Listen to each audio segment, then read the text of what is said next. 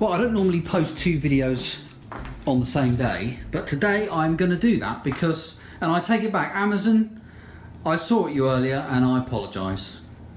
Even if it was a kind of a virtual swearing, I still apologise because despite the confusion of Amazon having preparing for dispatch and what was the other thing it said? Oh, arriving today on there, which confused me somewhat, and having to speak to their foreign call centre to somebody who I think was just randomly picking words out of an English dictionary.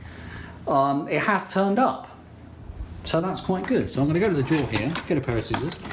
Now, as I said in my earlier video, I am not going to be actually unboxing this PlayStation 4 Pro today, because when I have taken it out of its outer wrapping,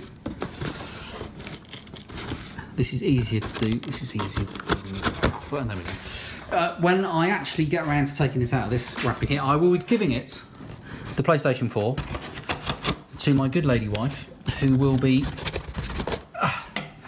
wrapping it up and giving it back to me on my birthday, which I'm afraid to say is not for a few weeks. So it's before Christmas. I'm one of those poor unfortunates that has a birthday in December.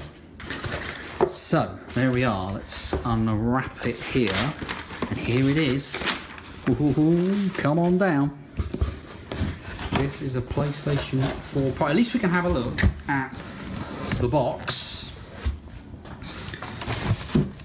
So there it is. Let's take this packaging on the floor. Apologies for the dodgy camera work, but this is going to be a very quick follow-up video to my one earlier on. So here we have the PlayStation 4 Pro box. Jet black it says. I don't know whether they do it any other colour. For some reason it's promoting on the back here Call of Duty Infinite Warfare, which is a game I have been considering getting, but I don't think it comes with that game.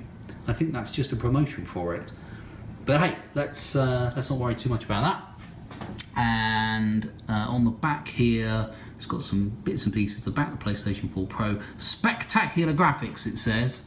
Every game looks truly amazing on PS4 Pro. What else are they going to say? Powerful technology, blah blah blah, faster frame rates, 4K streaming, also upscale. Oh, they are. There's that made up thing, upscaling. Yeah, don't get me started on that.